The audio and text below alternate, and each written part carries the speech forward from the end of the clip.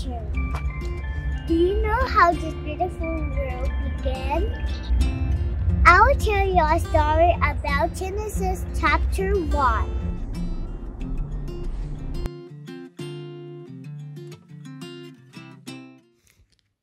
In the beginning, the world was empty. Darkness was everywhere.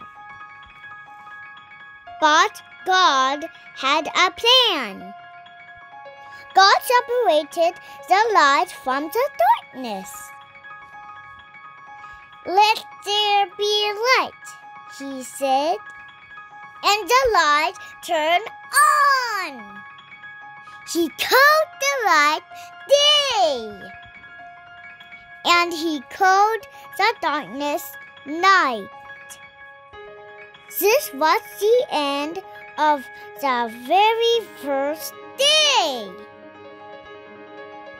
Then God said, "I will divide the waters." He separated the waters in the clouds above from the waters in the ocean below. He called the space between them sky. This was the end of the second day.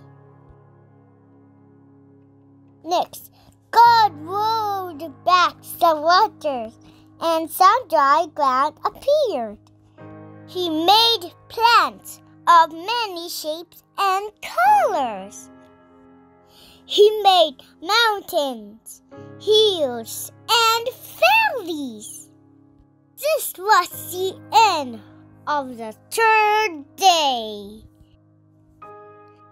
God put a shining sun in the sky for daytime. He put a glowing moon and twinkling stars in the sky for nighttime.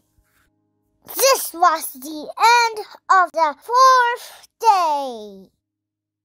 On the fifth day, God made swishy fish and squiggly creatures to live in the ocean. Then God made birds to fly across the sky.